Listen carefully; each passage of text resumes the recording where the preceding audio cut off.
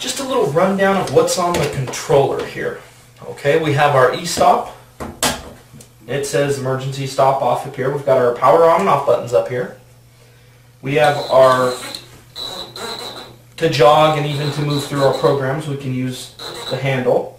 We've got cycle start, and we have feed hold. That pauses the machine at any point. Doesn't turn everything off, just pauses it. Now when we look up here, we have kind of the display controls. We have our cursor in the middle here.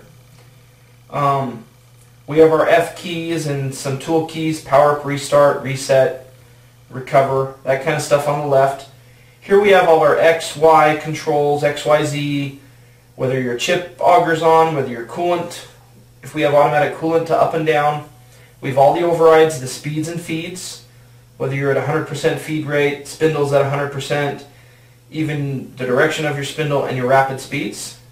We have basically your number or your letter keys and your number keys, and everything up here is your control keys. So from top to bottom we have edit, which is really for writing the code, memory, and this is all while you're running through the program, MDI, and it has your coolant and your tool changer control. Then we have hand jog, and this tells you the speed that everything moves about. So this says, like this one for example, I'll hit hand jog. I'll edit, hand jog. It says 0.01. If we click on that, that means that every time I move the dial,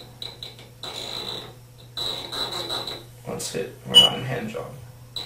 Oh, we've got the stop on. Let's hand jog. So every time I move it, you can see we're in Z now. We move only 0.010 of an inch every single click of this. Now if I want to move the X, we're up in X.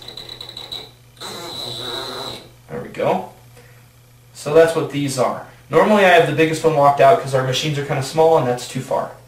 Next line is zero return. If you want to send something to the home position or to the machine home, you can say like G28 homes everything. If you want to home just one of them, you can say X, and then single. But we're in the wrong mode, so it's not liking us. We have to be in zero return, X, single, sending X home. Here's all for your programs, to list your programs, find what you need to find, copy stuff over, that kind of fun stuff, or even erase programs. And then the rest is number keys and stuff like that. The screen is going to look different on the other machines. This one, they went from, the older versions just had the center screen. Then they went to this model that had, some extra stuff, kind of some visuals. And now they've gone to one that's even less visual than this. It's kind of just blue and white screens. And we can also go in and change the colors under settings and stuff. So, anyway, let's go ahead and leave it with that. Oh, how about power down? Anytime you power down the machine, you need to go ahead and hit send it home. So, we're sending it home. It's home. We can hit the e-stop, and if you're on a lathe, you can auto power down. But on this machine, it's all clear. Just power down.